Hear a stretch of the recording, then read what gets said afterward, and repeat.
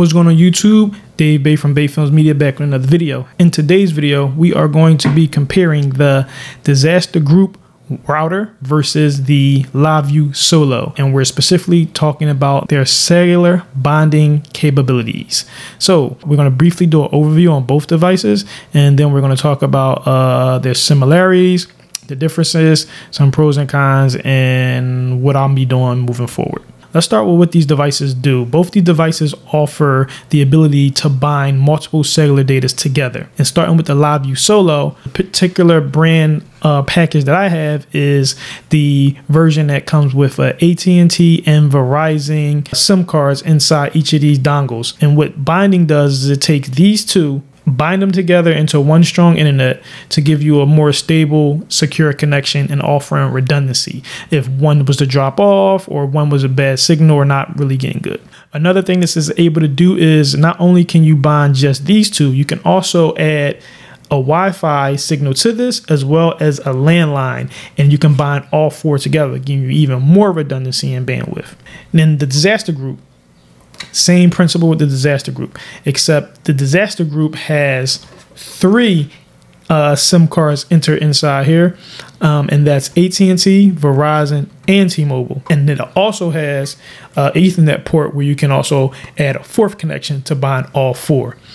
I didn't get a chance to test it out yet, but it also has a USB here where you can actually connect a hotspot or tether a phone to even add an additional service to bind. But that's not verified, and I still have to check it. But potentially has 5, but it definitely has 4. So they both have 4. So let's talk about their similarities. Okay, so similarly, they both combine up to 4 internet sources, maybe 5 on the disaster group. They offer a portable design so that you can take it on set and to be able to be out in the field and able to get to make sure you have internet connection. I use these devices for live streaming, so these are great for live streamers because we know that when you go to venues, some venues may not have a reliable internet connection, if some at all. Or if they do have an internet connection, it may only be Wi-Fi, and Wi-Fi is not reliable. So in the cases when you're out in the field and you don't have access to an Ethernet port for secure internet access, having a unit that can bind multiple cellular data together is key. When you're in crowded spaces or in remote locations or just different locations, sometimes you only have one carrier. If it was just AT&T, it may not be the best signal you're getting, or it may be a congested field. But when you have 3 or more and you can bind them together, you know you're going to at least guarantee the best possible internet in any situation. The differences, these have some very big differences. Let's start with the price difference. The LiveU Solo is more expensive. I'm gonna speak on, you can probably find these things cheaper on sale now from when I first purchased it, but originally I purchased for about $1,500. And with that, you get the actual unit and everything with it. But then you have to pay an additional $400 a year for their bonding service. And the bonding service is the technology which binds the multiple cellular data together. And that's a yearly purchase of $400. But then there's an additional fee of another $250 per month to actually have unlimited, untethered data coming from both of these platforms. Now, in the disaster group, this unit itself costs about $800, and then you also have to pay the cloud service per year, which is that $400, which is similar to the LiveU Solo. But there is no other additional fee because that $400 includes 2 gigs of data per month. Now, if you go over those 2 gigs per data per month, it's about $8 per gig. For each additional gig, you go over the 2 gigs.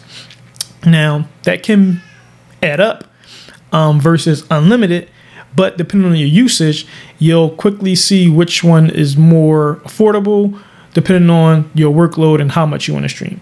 For me, it's a lot easier to deal with the 2 gigs per month and just pay that $400 a year because we may not be live streaming so much to justify paying the $200 a month with LiveU Solo. Now, I will say the LiveU Solo is prepaid, so you don't have to pay per month. You can pay per month and, you know, turn it off and call it back on. But it's a very clunky system. You have to like call them, activate it, deactivate it, and you probably want to do it a few days before an event so that you make sure your connection is actually connected. But with this only being $8 per additional gig, it's easy to pass that cost off to your client. And it's simple math to try to figure out how much data you're going to be using based on your live stream format, if it's 720, 1080, or 4K versus how many hours. Once you figure that formula out, you can easily just pass that cost on to the client, which is still very affordable, even compared to the pop-up Wi-Fi. I've used that once before, and the pop-up Wi-Fi is really great. But I actually think this is very similar to the pop-up Wi-Fi. The technology and what they're doing is very similar. This is so much cheaper. Okay, pros and cons. So again, pros, you can bind multiple internet connections, very portable. It doesn't have to be plugged in to be charged. It has not sure how many milliamp hours it has, but you probably can get about 1 or 2 hours live streaming without having to charge it. But you can also, of course, still plug it up and let it run, and it'll charge while it's running. This only, I would say a con for what I use it for is this is an encoder, so this doesn't produce its own Wi-Fi. You're not able to connect to this and surf the internet. You're not able to send this feed to a computer or a laptop. You have to run your video feed directly through this device because it's an encoder. So it has one HDMI input that you can plug your camera directly into, and use the portal online to set up the destination is going to go to, like Facebook, YouTube, or custom RTMP. And it'll stream directly to that with a push of a button. You can set everything up and just push live stream, or you can go live stream from the portal online. Or what I do is I connect this up to my switcher, I send the output from my switcher to this, which gives me the ability to have multiple cameras instead of just one. So Pro is very mobile. If you just need a one camera setup, you can plug your camera directly to the live stream to the internet. So it's cool, that's plus. But the only con is that you can only send it to RTMP protocol, which means you can't use this for conferencing apps like Zoom, Skype, or Teams. Since majority of my live streams that I do are via Zoom, Skype, and Teams, I'm unable to use this, so therefore having this doesn't help me for those type of live streams. Pros and cons with the disaster group. Pros, this you can connect to your computers and other mobile devices via Wi-Fi, because they include this with a Wi-Fi adapter that you can plug into the back on a USB-C 3, and you can just plug it directly to your device or computer from Ethernet port. So I can run this directly into an encoder like the ATEM Mini and stream directly, or I can still connect this to a computer and use a web conferencing app. This has all three AT&T Verizon already built in, opposed to just two with LiveU Solo. Now I do have a 5G Wi-Fi hotspot from T-Mobile that I have it using the Netgear Nethawk M5. So I'm able to take that, plug it directly into this, and actually give me 4 bonded services. I can still use that also for the LiveU Solo as well. Oh, quick, another pro.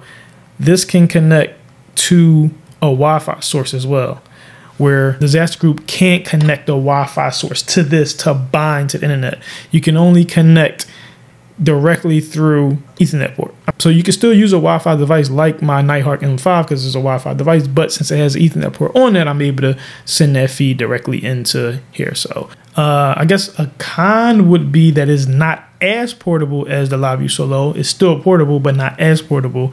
It doesn't have a built-in battery, so it has to be powered. It has to have a power source to it at all times to work. But a good thing is it does have power with Ethernet, so you can power it with an Ethernet cable to your different devices that you have. And it's also rack mounted, so you can, build this into some kind of portable rack system, or you can sit on the tabletop. It does both. This comes with a carrying case. That's a pro. So it's always good to buy devices or gear and already comes with a case. You don't have to find a case for it. And now it uses a simple Harbor Freight case. So I actually purchased a Harbor Freight case for my LiveU Solo and just plucked out the foam and was able to fit that. So it was no big deal as far as transporting it. But coming with a carrying case is a pro. So in closing, moving forward, I will be using the Disaster Group for its flexibility, for being able to send off his own Wi-Fi, and it's more cost effective than a LiveU Solo. So that's the end for this video. I just kind of want to make a quick video on this because when I went to purchase it, there was not really much information on internet, and it wasn't a single video on YouTube at the time of me recording this. Hopefully you find this helpful if you're trying to decide on whether getting the Disaster Group and what it's capable of. So if you found this video helpful, make sure you like, comment, subscribe. This helps my channel out. See you in my next video.